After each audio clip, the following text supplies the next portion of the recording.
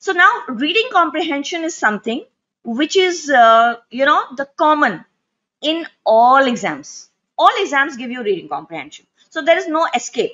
So those of you who don't like comprehension, please start liking it, because as I told you, the CAT, 24 questions out of 34, which we were talking about here, were from reading comprehension. If it is a 1 hour paper, if it was a 40-minute paper, out of the 26, 8 questions only were from verbal. The remaining, all of them, 18, were from reading comprehension. So reading comprehension definitely is the be all and the end all, as they call it, of the examination. तो ये तो पढ़ना ही है. अभी reading comprehension में what level? So for the other exams till the IFT, say if you're referring to my book, let's take that as the standard, mine and Sharma sir's book, which is called as Verbal Ability Reading Comprehension for CAT. The 9th edition is the latest one. Many of you have it already. So if you have that book, the level 1 is enough for the non-CATs. So if you're doing level 1 comprehension, LOD1, that we call level of difficulty, that is enough for the non-CATs. But for CAT and ZAT, you will have to do till LOD2, and in the book there are past papers and questions related to that, so you'll have to look at them also. But in the preparation for CAT, it is not just solving. It's not like quants that you read the formula of number system and you read the theory of number system and you go on solving it. For the CAT, for reading comprehension, apart from the solving, there has to be some reading also. And that is where your ability comes into the picture. So when we are talking about the preparation for CAT, for comprehension and for other topics are in two parts. The first part is your question solving, which everybody obviously tells you. The other part is your ability improvement. And that ability part is what you have to start off with immediately. And question solving comes a little later. Now, if you were preparing for say 1 year, then I would tell you ki ability ko 2 months tak focus on your ability, but abhi we don't have that much time. So in the next 5 months, you have to focus on your ability development together with your question solving. And then what is your ability development? So ability development is your reading, your vocabulary, and a little bit of basic grammar, so that at least you know that this sentence is correct or it is incorrect, that much. So, but the reading part is very, very important, and vocabulary. Now, vocabulary, CAT does not ask you the meanings of the words now, last 5-6 years.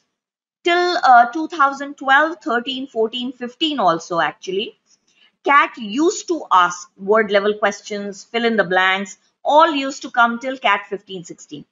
17, 18, 19, 20, last 4 years, we have seen no word level questions. So these questions now don't come in CAT, but they come in the non-CAT.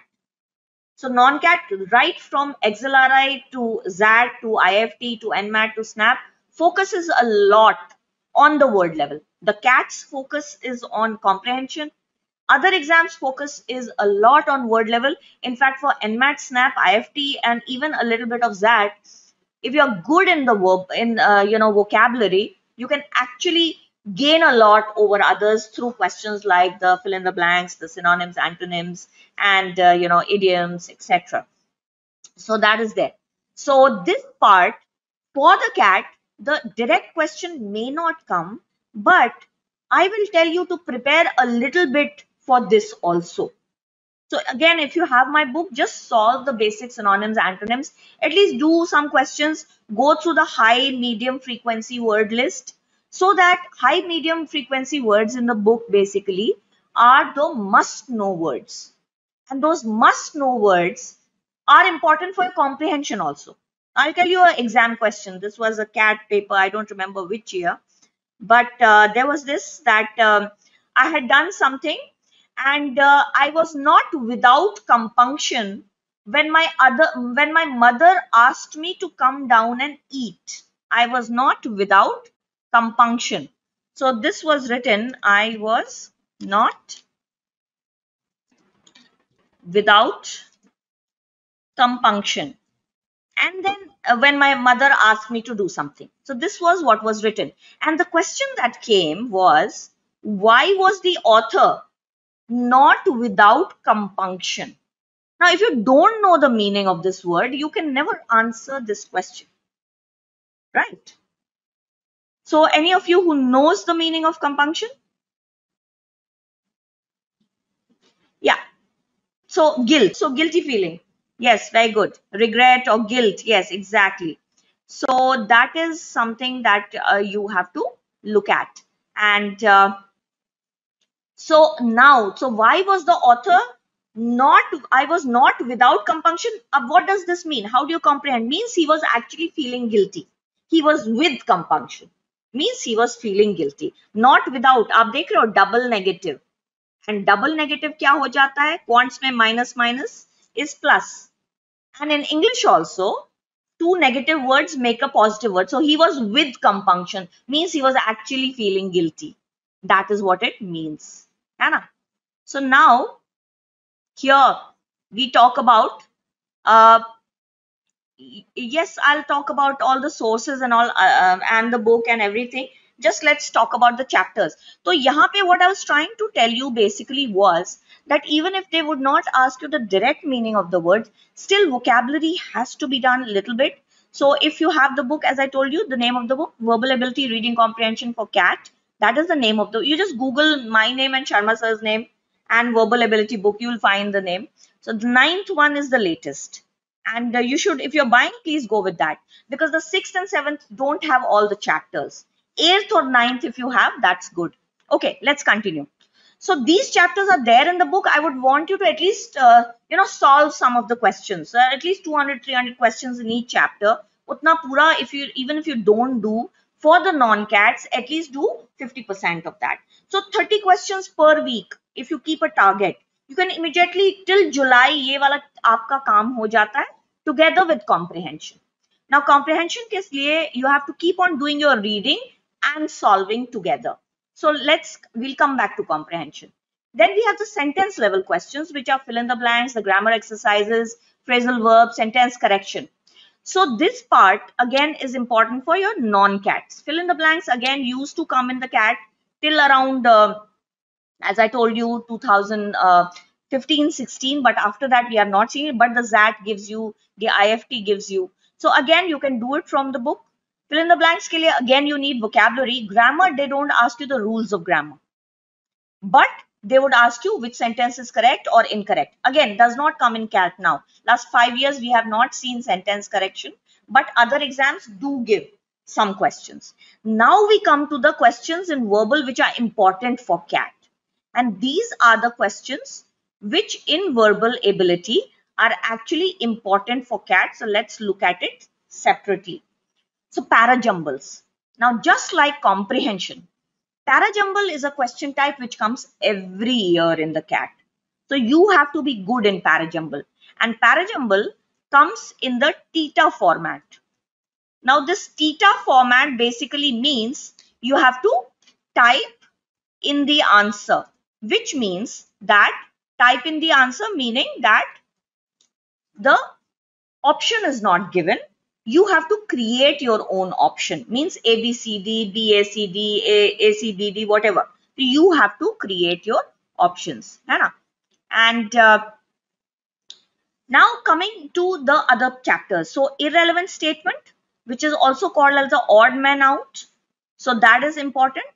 The parajumble, which comes every year in verbal ability. So 4 questions are there, even last year. And the summary. These two are the hot favorites last 3 years. So 433. Normally, this was the number. 4 parajumbles, 3 irrelevant statement, and 3 summary questions. But in 16 and before that, last sentence was also coming, and critical reasoning now comes strengthen the argument of the author or weaken the argument of the author. This comes as a comprehension question also. So this is important, and critical reasoning is also important for your ZAT in the question type of decision making. So again, this is an important chapter. So these 2 chapters, the B and D, critical reasoning and last sentence, which are also called as paragraph completion, please don't leave these. तो ये 5 chapter पे focus करना है in verbal ability for the cat in today's pattern. But as I tell you, to be on the safe side, the previous pattern questions like these, please don't leave them. Thoda kar lo iska bhi preparation. Because, say, I'll tell you this summary question. Since I've been teaching this last 20 years and more actually. So we have been following the CAT for 20 years now. Now, summary of the paragraph used to come in CAT 97, 98, 99, 2001, 2, 3. 2003 के बाद summary question, just disappeared and did not come. And then it straight away came in 2016.